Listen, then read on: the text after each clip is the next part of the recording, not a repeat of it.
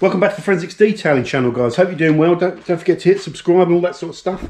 Today we're going to be looking at double black Renny Doyle collection, leather treatment, conditioner and protectant. Conditions leather, protects and preserves, infuses leather fragrance, premium leather finish, and contains UV inhibitors. So it's something that you basically apply to leather to try and enhance the finish, revive it, and add things that are supposed to be good for leather. So as we've said many times, we've talked about all the dramas with leather before, and some of those dramas are valid, because let's just go over, we're going to apply all this live, guys. So let's just grab all this stuff, and we're going to go in the club sport, and I'm not going to do the leather seats because they don't really need anything. You know, they're okay. We could do the leather seats. I'm going to use it on my gator. And because it's a little bit stiff, if you pardon the pun. Now I'm just going to check the light, because it's probably going to be awful lighting, isn't it? Let me have a look, see what you're seeing. Oh, we can see a little bit. Let's see if we can get... Oh, we need the keys in there. Oh no, we don't. That is working. Holy crap, my batteries are probably... Oh god. Let's just see. Yeah, you can see what's going on. Look, it's all nice down here, isn't it? For an old battered car, look how good it is. What we want to do is this leather here is a little bit on the crispy, hard side. And so's this. So we're going to put this product on it, and on these as well. That feels okay, but we're going to put it on there as well. Let's get on and apply it, guys, and we'll talk while we're doing it. Right, hopefully you've got a good sighting there of what we're doing. In fact, let's get a better sighting. Let's get an ace sighting. So let's go here and put that here like that, and then that like that, I bet, and then that like that. Look at this. Look at this camera work. That is the bendy legs. Right, okay. This has been cleaned, okay, just wiped down with a little bit of detergent and water, just to get any grease off of the surface and stuff like that. Now the instructions. For best results, clean and dry the area, tick. Once cleaned, apply an even coat of leather using a wax applicator. Apply in abundance and allow it to set for 20 minutes. So let's give this a shake. Make sure we mix up any ingredients that are in there. Let's put a blob. There we go. Little blob of product. Let me put the lid down so I don't kick this bottle over. Let's apply this. So a microfiber applicator like this is good. Let's try and wet the actual leather. Get it everywhere. As long as I can see it's wet it, then I know that there's a film of product all around there. There we go. Oh, that's it. That's the money shot. Then this way. That's it. Then forwards. Good. And then over. Okay, guys, that is applied. So let's just get a little bit more in here. All those creases. What I'm hoping this product is going to do, just take the camera off, I'm hoping this product is going to penetrate through this paint system and get to the leather backing and soften it a little bit, so this feels a little bit less brittle. That's my hope for it, and I hope it maintains that little shine and gloss, because it's looking a little bit fresher now. I don't know if you're going to be able to see that on the camera. Can you see a little bit of gloss? So it looks good. Now I'm going to try and do this bit over here.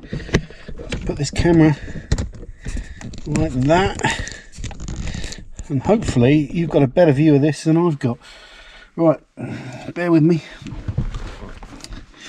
This GoPro's a revolution for me doing YouTube, because it means I can just kind of shoot these videos quite quick and actually film stuff live of me doing things. So what I'm going to do Let's just pop this down. I've used a little bit more this time. Let's get this nice and wet with the product. Oh, I'm going to do all this handle as well because this is all leather.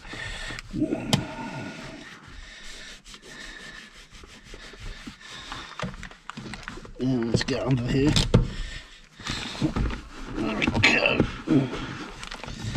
Get all that bit there. Don't want to get too much around the plastics because it's going to be probably quite an oily product, but don't feel too bad. Get it all in there.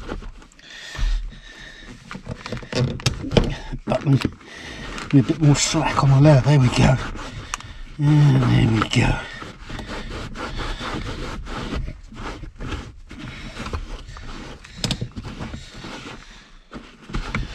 That's it.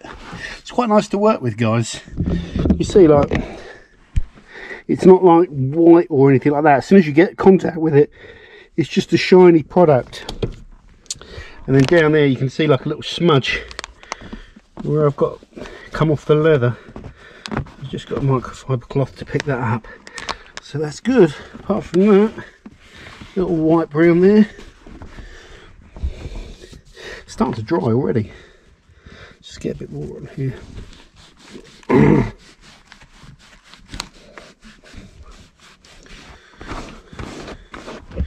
Okay, good. Make sure that's all covered. And finally, let's go over here where you can probably actually see this is still wet, so I'm just going to use this. See this? Should go a bit crazy with this. We can put it all along here as well. This is not leather, so this might not even be leather, but looks like leather. Okay, that's done. So what I'm going to do, guys, is turn the camera off. It says wait 20 minutes and come back in 20 minutes, see what it looks like. Okay, guys, it's been at least half an hour, maybe a bit longer. I've been using the time to do some other testing over there that you'll see in another video. So let's have a look at what this product has done. So the first thing, if we look down here, let's put this bowl down. Alright, the first thing is whatever it's done, it's dry. So it's looking decent. Not, I mean, what is it going to do? It's not going to like glow with gloss, or because people don't even want it to. So it's supposed to be like a protector, isn't it? And like conditioner type product, if you like. Conditioner protectant. Then nothing gets past me. Even says it on the label. Let's go and have a look down here. This was the one I was interested in. Sorry, I know it's going to be a bit dark for you guys. But it's added a little bit of gloss. It's not wet, it's not greasy, which is important, so you don't want it to attract dirt and stuff like that. So it's looking nice and it feels nice. I'm more than happy with that, actually. Same here. This is all kind of dry and it just looks good. I'm pretty happy. One thing is I was hoping it would make it a little bit softer, because this had gone kind of, it still is stiff, but I don't even know if this is real leather. In fact, I'm half tempted to pop this up. I'm just trying to remember how this comes out.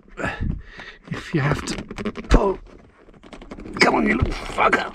Oh, pardon my French. Oh, I'm not going to mess around. I'm pretty sure that is real leather. It's probably just very, very old.